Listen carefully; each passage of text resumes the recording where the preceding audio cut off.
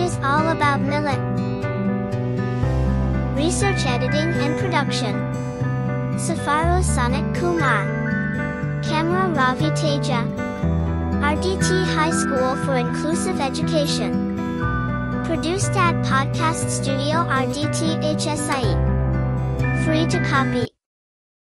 Hello friends, I am Safaru Sanath Kumar from Anantapur, Andhra Pradesh. Today I am going to share with you my studies and research on small grains that are packed with nature's goodness, the millets. All you want to know about millets? In the International Year of Millet 2023 is the content of this video. Keep watching. From time immemorial, man and beasts consumed and cultivated various kinds of millet geographically grown. Millets were cultivated in Asia and Africa more than 4,000 years ago, and they were the major grains in Europe during the Middle Ages. Millets were used mainly for pasture or to produce hay for cattle and horses in the United States and Western Europe, but they remain important food staples in developing countries worldwide. Before modern farming and irrigation were founded, tribal farmers took a keen interest in millet crops, and most of their cuisine evolved with millet. In India, there is a new movement to revive the tribal farming of millet under the Doubling Farmers' Income Program proposed by a commission led by Mr. Ashok Dalwai. The report has hundreds of recommendations. Millets is a crop that can be grown with minimal rainfall. The visionary of the Indian government, who is keen on promoting indigenous produce and to bring back our age-old healthy food habits and having a reverse walk to the rich mindful past, the Government of India declared the year 2023 as the International Year of Millet and gave a big space for the small grain in the food chain. We are living in a time when the two extremes of malnourishment and obesity plague large portions of the world. Now, India has taken a major step to educate the masses about these small-seeded grasses that are highly beneficial to human health. The year 2023, we celebrated the International Year of Millet and brought an all-new insight on having millet as the primary food that brings the balance of diet. Millet and grain cereals, despite being rich sources of protein and antioxidants with high nutritional value, have never been considered fashionable foods. However, India has done remarkably well when it has come to meeting the caloric needs and demands of her PO. My district Anantapuramu of Andhra Pradesh, and we are the one district which has regular droughts and scarcity of water at many times. In the Rayalaseema region where my district is located, the important crops sown are rice, cotton, groundnut, pigeon pea, sunflower, black gram, sorghum, and bananas. Rice is the principal food crop cultivated throughout the state, providing food for its growing population, fodder to the cattle, and employment to the rural masses. In Andhra Pradesh, paddy is the major crop cultivated in more than 22 lakh hectares during Kharif and Rabi seasons. With the promotion of millet and the industry demands in domestic, national, and international, farmers in Anantapuramu are switching over to more and more millet production. New processing factories for millets are also started in the district and neighboring Satya Sai district. Attractive packaging selection and careful mixing of the millet based on popular traditional recipes, millet brands are now competing in the market with excellent response from the consumers. The Anantapur produced millet brands have most modern automated processing and packaging plants, and it is the support of the project the International Year of Millet 2023.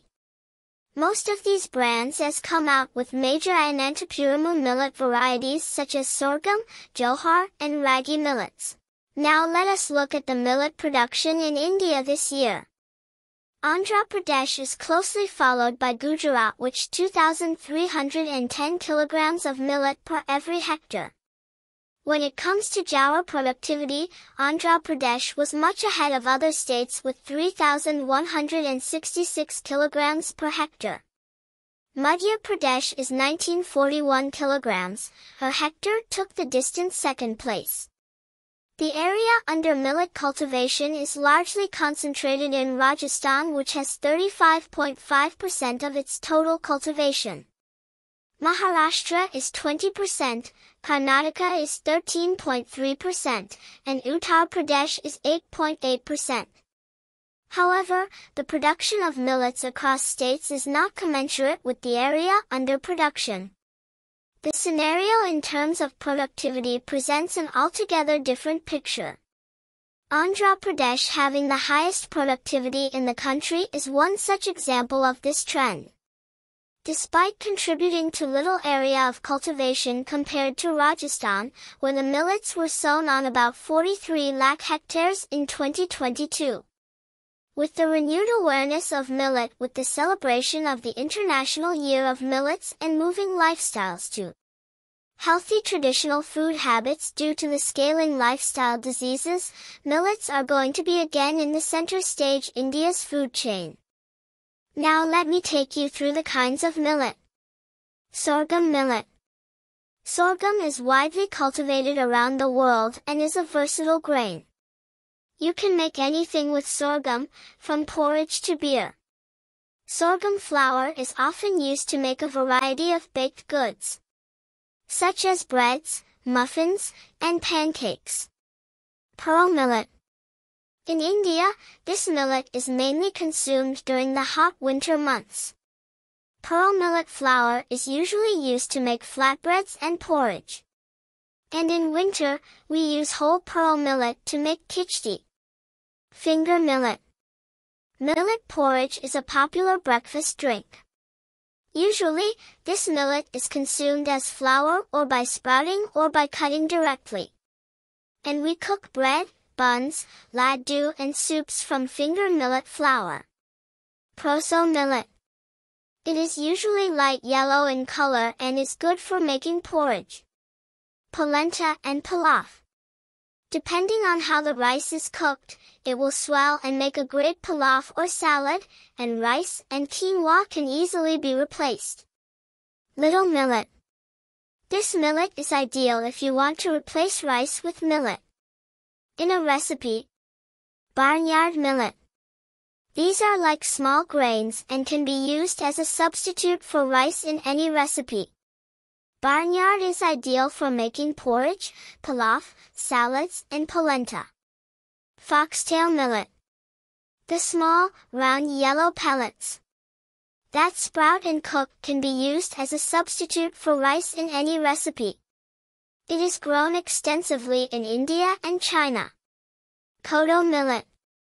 This rice is mainly grown in Nepal, India, and other Asian countries.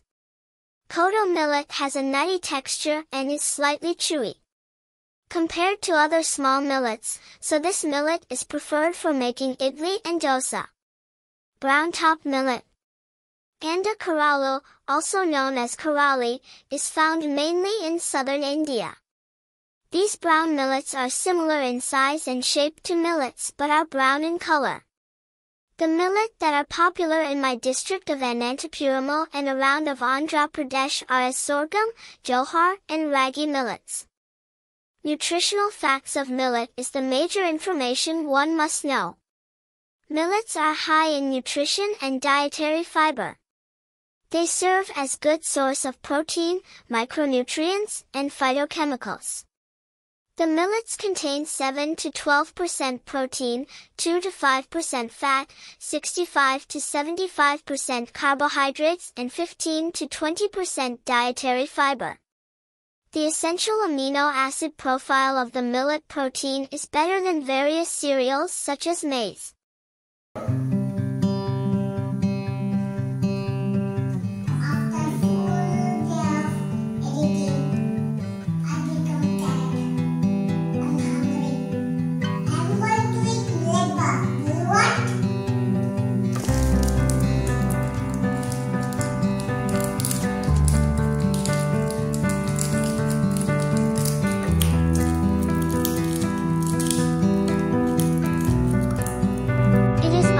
of Millet.